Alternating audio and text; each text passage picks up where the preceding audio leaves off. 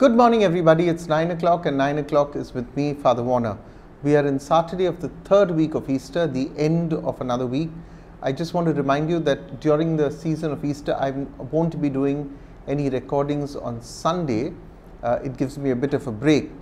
But today we're going to focus on John chapter 6, verse 60 to 69. For those of you who would like to listen to a reflection from the Acts of the Apostles, chapter 9, verse 31 to 42, please go to my description box. You can also send me a WhatsApp message on the numbers that will appear on the screen, and I could add you, if you like, to a daily list of recipients who get the links to both the videos as well as the texts of these teachings, in case you'd like to have them. So we are in John chapter 6, verse 60 to 69. I've entitled today's teaching, No Compromise.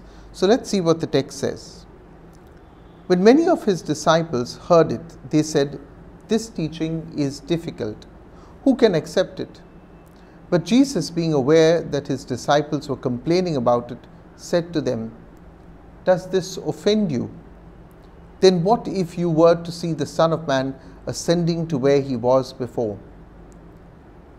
It is the Spirit that gives life. The flesh is useless. The words that I have spoken to you are spirit and life. But among you there are some who do not believe." For Jesus knew from the first who were the ones who did not believe and who was the one that would betray him.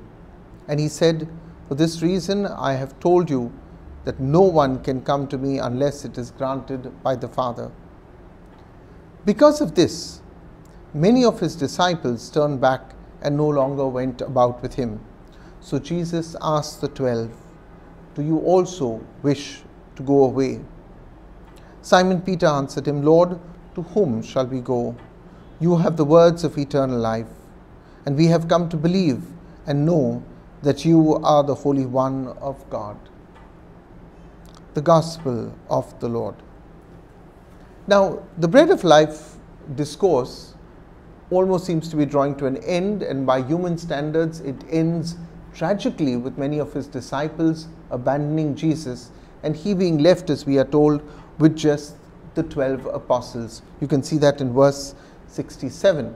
Now, faced with such a situation, I think modern day church councils, irrespective of their denominations, would find themselves rushing around issuing damage control statements, insisting that the words of Jesus were taken, as they say nowadays, out of context, or that he has been misunderstood and misquoted.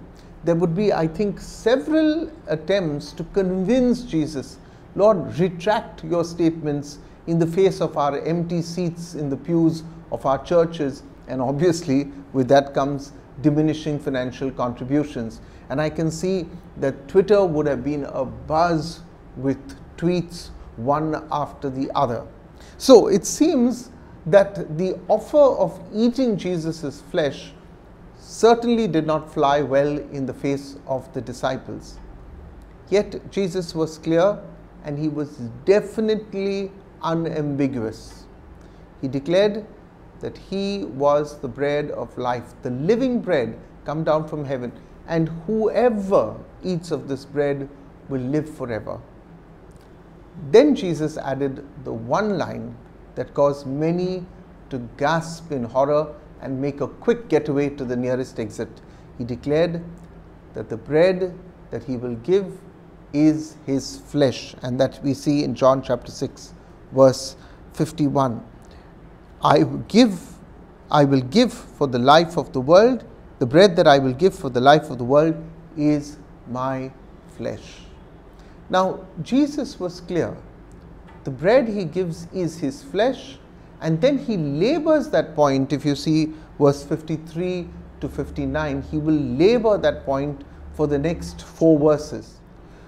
So clear is his teaching that the opening lines of today's gospel text tell us that the Jews, many of whom who were his disciples, called this intolerable language, or as some texts have it, this teaching is difficult to accept. Now, here is the proof we have to state clearly that there was no misunderstanding on the part of the Jews or his disciples. You see, if they thought that Jesus meant that the bread he gives them was merely symbolic, they would not have left him. But they understood that he was crystal clear. The bread that I will give for the life of the world is my flesh. Does this offend you? We read those words in John chapter 6, verse 61. Does this offend you? Jesus asked them. You see, this is a truth that we need to address. You know, so often we, you and I, the children of light, are afraid of offending the world whom we live to please. We want to make the language of faith very inclusive till it is all watered down and up for, as I call it, lively interpretation. Yet Christ does not tiptoe around broken glass. He is direct and he is clear. This is how the cookie crumbles. Faith must not be compromised, and faith must be vigorously defended irrespective of what the world says. We might stand alone, as we do. We stand alone. Christ was very clear. When you follow him, you lose father and mother and brother and sister. You lose everyone. I know that I have lost even priest friends. You lose people, but you stand for God. And this is today the problem. We have become a culture and sometimes even a church that wants not to offend, but to please. You know, I must tell you that quite recently I had a 2-minute run-in with a religious nun who asked me something about my views, whether I had very strong views on, worshipping or attending the pujas of people of other faith. And I said, yes, I made that very, very clear. And she said, Warne, what's wrong with you? You know, the world is moving. Even Pope Francis is so open. I said, excuse me, show me one doctrine in the church where Pope Francis has changed the teachings on this matter, or the church has changed its views. You see, this is extremely wrong. This is deceptive to say that Pope Francis is very open. He may be open, but he hasn't changed any of the teachings. Yeah? It is deceptive to lead Catholics into sin. And we do this because we want to sound very open. Yeah? We do not wish to stand for Christ. And this is a mistake. Coming to our text. Finally, we are told that since many of the disciples left Jesus and no longer went about with him, we see that in John chapter 6, verse 66, Jesus now turns to his apostles, to his 12, and he says, do you also wish to go away? I can see the pain in the heart of Jesus when all his disciples in Capernaum just abandoned him. Those large crowds that we are told in the Gospel of Matthew, just abandoning him. And he's left alone. Do you wish to go away? You know, at once, my dear friends, we must recognize that faith is not slavery, but it is a choice we make in freedom. I like the response of Peter. Lord, he says, Lord, to whom can we go? You have the words of eternal life, not the world. The world has very smart lines, but you have the words of eternal life. These words, you are the words of eternal life, Lord, to whom shall we go? These are not some words of tragic despair. They may sound like tragic despair. Who shall we go to, Lord? No, it's not tragic despair. Rather, they are words of affirmation in the teachings of Jesus. What Peter was effectively saying was, because we believe, where else can we go? There is no other place we can go to, because we believe. So it's not some tragic words of 12 people just abandoned by everybody else and now saying, okay, we have no choice, we have to follow you. No. Where else can we go? Because what we hear from you is the truth. My dear friends, faith grows on you if you are open to it.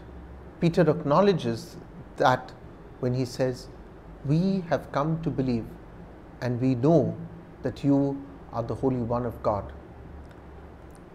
Ironically, the fervent words of Peter's faith are not the last words of Jesus in John chapter 6. Read the end of the text. What is not included in the text is the last words of Jesus on this matter. He is the living bread who gives us his flesh to eat for our salvation, but will be betrayed by one of the 12 who choose to stay back with Jesus.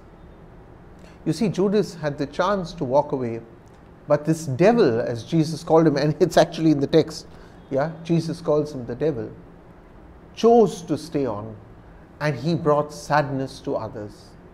You know, I say this with a heavy heart, but perhaps it is good that some walk away so that others may practice the true faith peaceably.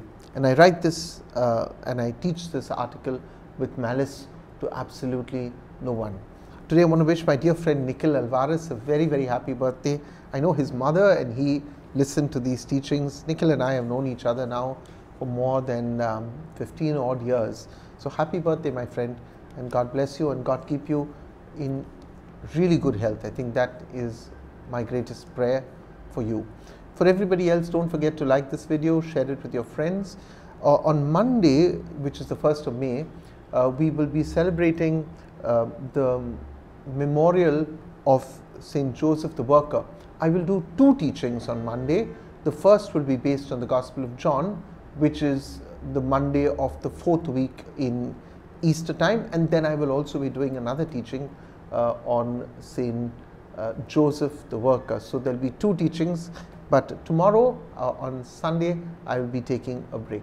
God bless you, everybody. Don't forget, like this video, share it with your friends, and I will see you on Monday morning.